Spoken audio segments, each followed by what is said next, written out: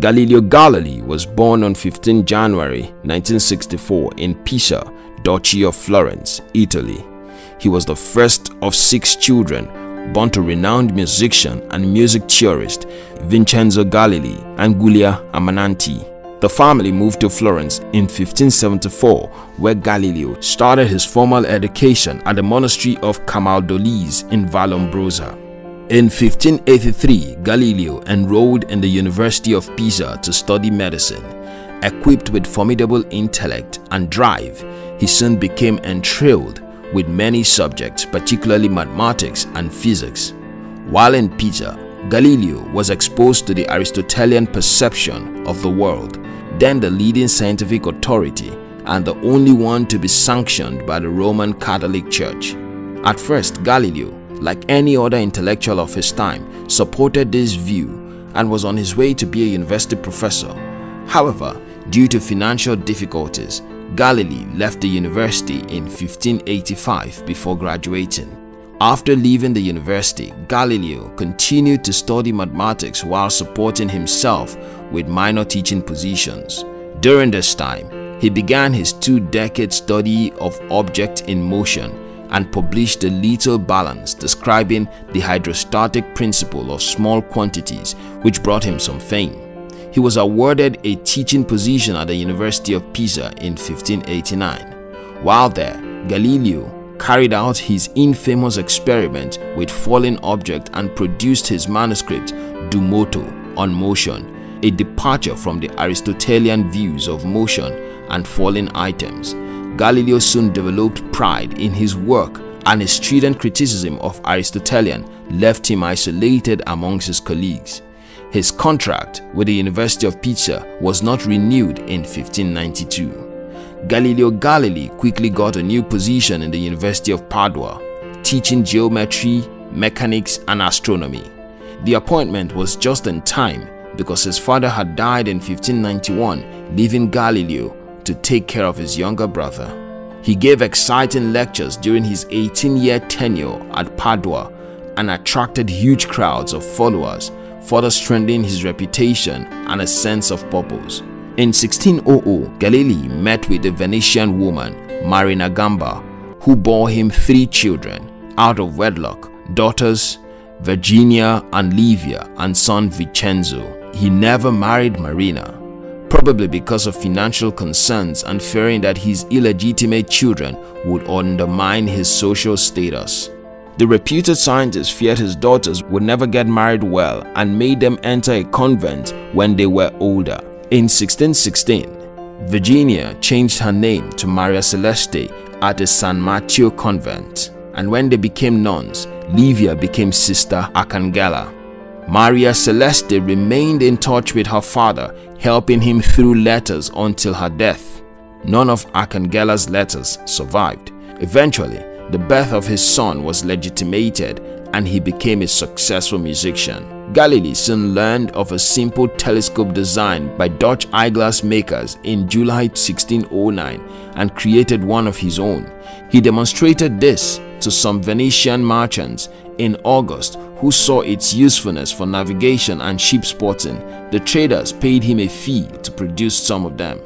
The intellectual curiosity propelled him to go further, and he made the fateful decision to aim his telescopes towards the heavens in the fall of 1609. Using his telescope to explore the universe, Galileo observed the moon and noticed that Venus had phases, like the sun, proving it rotated around the sun, which contradicted the Aristotelian theory that the earth was the center of the universe.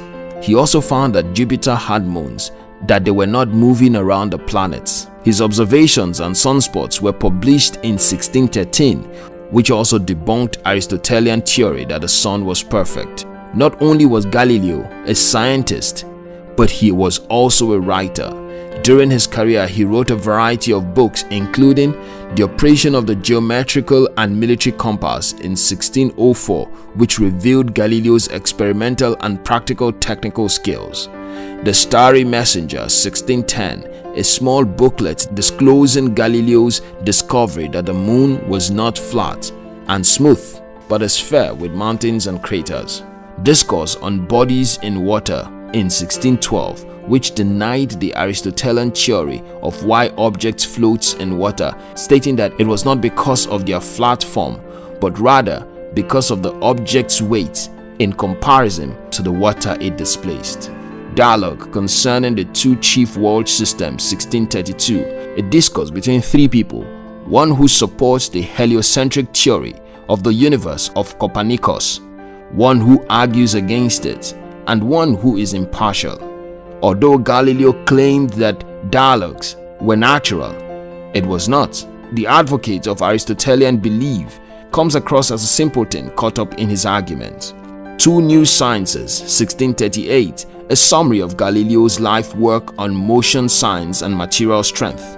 In addition to the telescope and his various mathematical scientific achievements, Galilei created a hydrostatic balance for measuring small objects in 1604. Also, he refined his theories on motion and falling objects that same year, establishing the universal law of acceleration which all objects in the universe obey.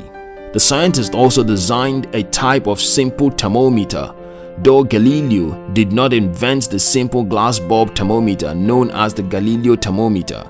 The invention was based on his understanding that density of liquid varies depending on temperature. A thermoscope designed or aided in the design by Galileo is similar to modern thermometers. A liquid rises and falls in a glass tube inside the thermoscope as the liquid temperature rises or falls. Galileo Galilei began mounting a body of evidence in 1604 after he designed his telescope and publicly supported the Copernican theory that the Earth and planets revolved around the Sun. However, the Copernican theory questioned Aristotle's doctrine and the order developed by the Catholic Church. In 1613, Galilei wrote a letter to a student describing how the Copernican hypothesis did not contradict biblical scriptures, arguing that the Bible was written from an earthly viewpoint and suggesting that the science offered a new, more reliable view. Unfortunately for the scientist, the letter was made public. The Copernican theory was declared heretical by experts of the Church Inquisition. In 1616, Galileo was told not to hold, teach, or defend the Copernican theory in any manner for 7 years. Galileo obeyed the order partly to make life simpler and partly because he was a devout Catholic. In 1623, Cardinal Maffeo Barberini, a friend of Galileo, was elected as Pope Urban VIII. The new pope allowed Galileo to continue his research on astronomy and also persuaded him to publish it, given it was objective and did not promote Copernican theory. This prompted Galilei in 1632 to publish Dialogue on the Two Chief World Systems, which promoted the theory. The reaction in the church was strong, and Galileo was summoned to Rome. The Inquisition proceedings against Galilei continued from September 1632 to July 1633. However, he was treated with dignity for much of this period and never incarcerated. Galileo was threatened with torture in a final attempt to break him, and he eventually acknowledged that he had embraced Copernican theory but maintained that his claims were correct in private. He was accused of heresy and was under house arrest for his remaining years.